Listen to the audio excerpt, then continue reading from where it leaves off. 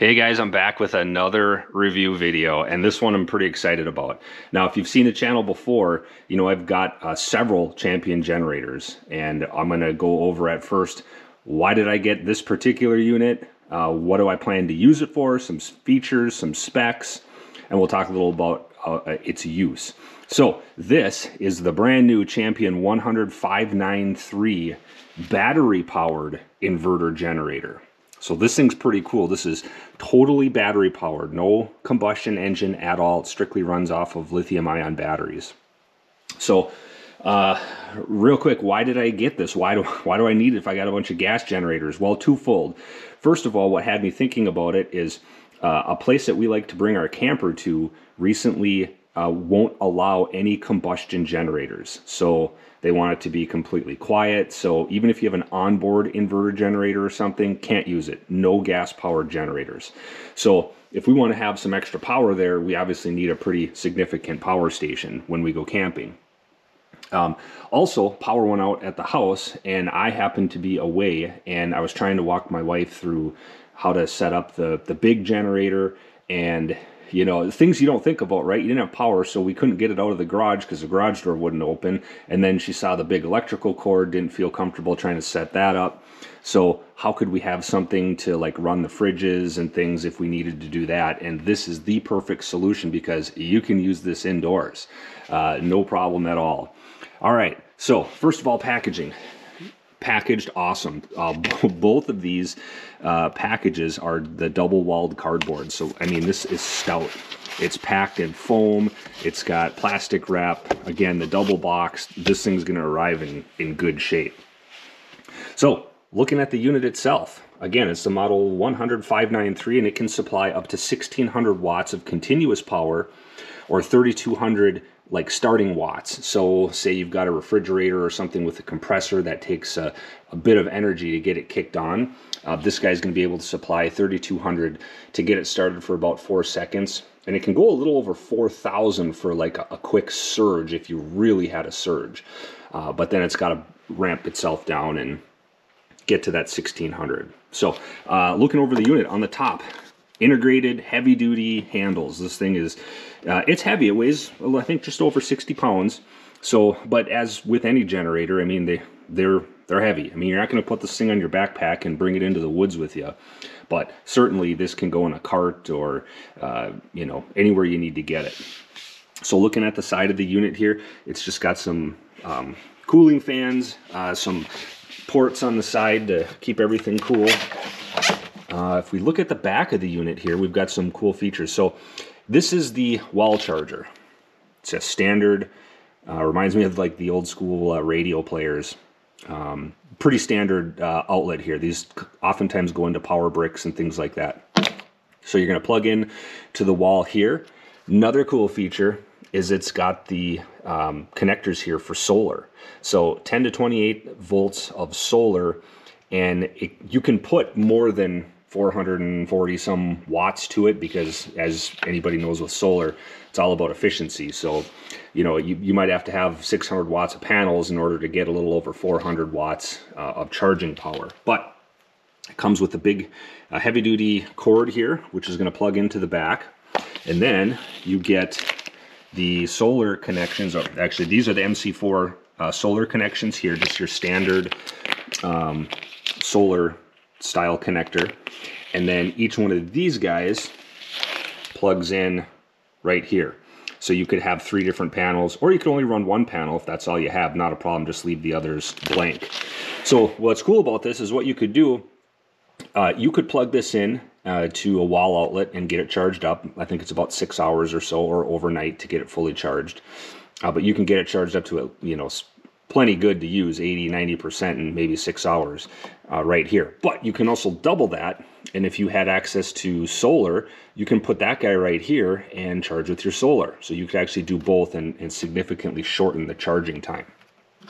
There's also an expansion pack terminal in the back here. So you can add battery modules to this, which is super cool. So you can, you know, basically double the capacity of it by adding some battery modules, and you can add up to 10 modules. So what I like about this is, you know, I've got some other batteries, and I had looked at building my own complete pack setup, right? Like getting individual cells and putting my own inverter and my old charge controller and doing all that. And it starts getting pretty daunting when you're talking about, you know, all wiring up, you know, 6, 8, 10, 12 batteries in series and you know, making your own power station, when the cool thing about this is it's ready to go for you. I mean, everything you need is right here. So let's try and do this one-handed here, sorry. So let's get to the front. This is where everything is. So probably what you're all interested in. So it's got a nice smoke-covered panel here. When we press that, it gets our panel up and out of the way. And then what we have here, the APP, the Anderson Power Pole. So this is a 12 volt only connection. 12 volt at up to 20 amps. So what are you going to use this for? Well, if you've got a CB radio, a ham radio, shortwave radio, you want to charge a battery, something like that, you could have 12 volts up to 20 amps plugged in right here. So that's a pretty cool feature. Right here, you've got a 12 volt, 10 amp cigarette style barrel plug. So this is a regulated output on this. Just another nice feature to have. Over here, you've got USB, Type A, 5 volts, 2.1 amp output on these guys. So charging, you know, headlamps, certain cell phones, things that aren't very high current, high draw type, this will be great for that. You've got a Qualcomm, what is it, 5 to 9 volts on this guy. And then right here, your USB-C power delivery, up to 60 watts. So this will deliver anywhere from 5 up to 20 volts. So you can charge a laptop, you could charge, you know, brand new fancy cell phones, anything that runs off of USB-C up to 20 volts right here. So that's a super nice feature to have, especially in a long outage. You got to be able to fast charge your phone and do things like that. So that's this side. It is a floating neutral generator, so if you're going to have this in a more permanent situation and you want to have this grounded, certainly contact your electrician, but it's nice to have that there. Over here, we have our 120, 110 volt side. So you have 3 separate 120 outlets here, 1, 2, and 3. Now, this will go up to 15 amps. So you've got a breaker here if you need to reset the breaker, but it's not 15, 15, and 15 amps. Okay, it's 15 amps shared up to 1600 running watts. So keep that in mind. These are tamper resistant grounded plugs. So the TR, just tamper resistant, kind of helps keep the kids from sticking stuff in there or whatever. Just a little extra nice safety measure. If you're familiar with any Champion products, especially their generators, they've got a Paralink for this as well. So you could take your Paralink cable and then you'd have a unit up here and then another, basically one of these guys on top of that. So you'd link 2 of them together. Then you'd have a 30 amp outlet for your camper or basically anything that you want to run 30 amps for. So that's super cool that that's there as an option to expand this even further. So what can this unit do? Well, let's turn it on. So to turn it on, just press and hold the power button here for about 3 seconds and you can hear the unit turn on there. And this has a really cool LCD display. It's pleasant to look at. It's easy to read from any angle. Try to be quiet there for a second. You just hear a little fan turn on. A little cooling fan. Anytime you have an inverter, there's going to be fan, there's going to be little electronic noises, but I'm talking at just a normal volume. So if you can hear that, you can see how quiet it is. So when we look at the display, we can see we've got battery 1, and if I had an expansion battery or a second unit, that would light up here as battery 2. We can see that I'm 100% charged, and our 12 volt outlets for USB over here are active. Now, I haven't turned on the 120 volt outlets yet. The reason for that is I'm not using it. And if you're not going to be using those right away, there's no sense in having them on, because any inverter will draw a little bit of power just simply maintaining its inversion status and making that power. So if you don't necessarily need those on, maybe you're just charging some 12 volt products, no sense in doing that. Super easy to turn them on. Press and hold the power button for about a second and then let it go. We see our little flash there, and now we know that our outlets are live. THD shield. So because this is an inverter, it has very clean sine wave output power. So what does that mean? If you're charging electronics, especially like laptops or other sensitive things, something with a low total harmonic distortion just means that that sine wave, the waveform of the electricity, it's very clean. It's not, if you looked at it through an oscilloscope, you wouldn't see a bunch of chatter and wiggly, wavy lines. That's sort of noise. Think of like a construction site generator where you're running chop saws and table saws. It really doesn't matter if you have that super clean power, because those things don't really care. But if you were trying to listen to this through like a home theater system or something that would be susceptible to noise that you might hear through a speaker, it's just nice to have that. That THD shield will run until your battery capacity, which is right here, hits below 30%. Then that will shut off, just as a way to help save the battery a little bit. You can also turn that off if for some reason you don't think you need it. Up at the top here, you have a circuit overload reset or your THD shield on-off. And then this is a little light bar here. So just press your button here and your light bar turns on. That's pretty cool. So you've got a low setting and a high setting. So while this isn't gonna, light up the front of your ATV or something too well, if I had to work on a project right here, I mean, there's a lot of light coming off this thing. This would be really handy. It'd help me be able to see what I need to here, look at my device. So I just like that that's there. That's a pretty cool feature to have. All right, moving along, what can this thing do? Well, I've got kind of the standard test here. Okay, let me put you guys on the mount, and then let's grab the 1500 watt heater here. So just to show you that I'm not pulling your chain at all, let's get the kilowatt meter.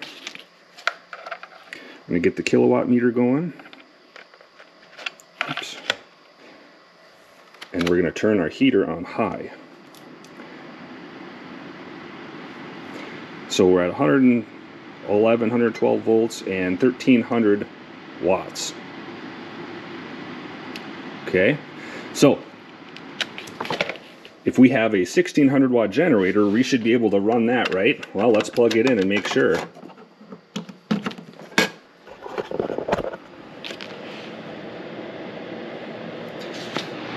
So she's on, she's running, and what can we see on our display?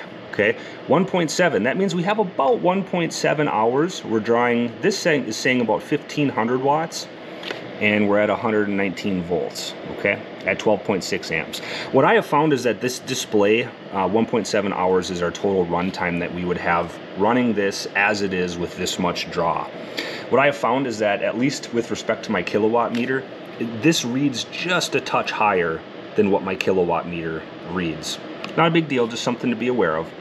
I do like that it has the gauge on there just to give you an idea of, based on your current load, if nothing changes, how much time can I run like this. So that's good to know. Now, would I recommend running a 1500 watt heater on this continuously? No. But if you had to in a pinch, absolutely. Warm up the room a bit or whatever you need to do. So in a moment here, we'll see that display adjust, and you can see it's already recalculating everything. We're not taking any other power.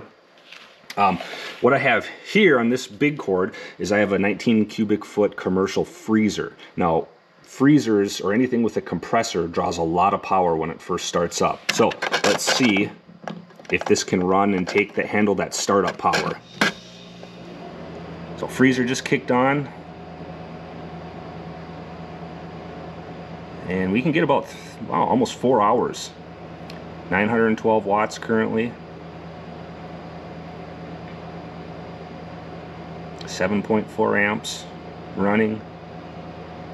Yeah, super cool. So, I mean, this thing didn't even flinch. And I don't know if you guys can hear this. There's just a tiny cooling fan sound. And what I'm trying to do is, let's get this thing running here a little bit and see if we can get that cooling fan to ramp up so you guys can sort of hear what that sounds like. Now, is this thing 100% quiet? No.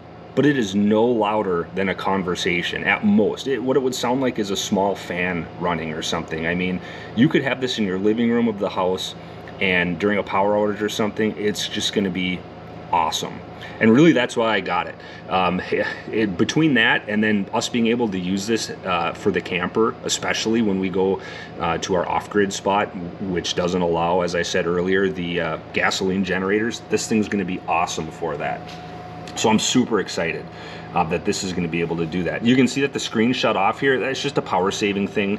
If you just press the button there, you can come and see exactly what you got, you know, for time left and whatnot. So I think this is a great unit. I haven't, of course, since I've got this, it's winter here in Minnesota, so we haven't been out camping yet. I haven't been able to hook that up to the camper, but I know that this is going to work awesome for that. And the best thing about this is I just leave this in the garage, and I know that if we have another power outage and my wife just wants to plug in the fridge and freezer to keep that thing running, I mean, it's going to work awesome for that. She can do that. It's as simple as plug in, you know, press the power button, plug it in, and you're off to the races. So if you guys have any questions or comments on this, put them in the comments below. I'll try to answer them for you.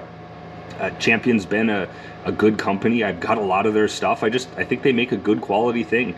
I believe their customer service line now is open 24 hours. So if you have a question, give them a call, and there's usually somebody there that can help you in pretty short order. So I've just been happy with that. I'll throw a link in the comments to where I purchased this, give you a couple options for that, and I'll be sure to report back if I come up with any tips or tricks regarding this new unit, or if I run into any issues. So thanks guys, appreciate you watching. If you haven't done so, give this a thumbs up if you could, leave a comment below, and we'll see you on the next video. Thanks for watching.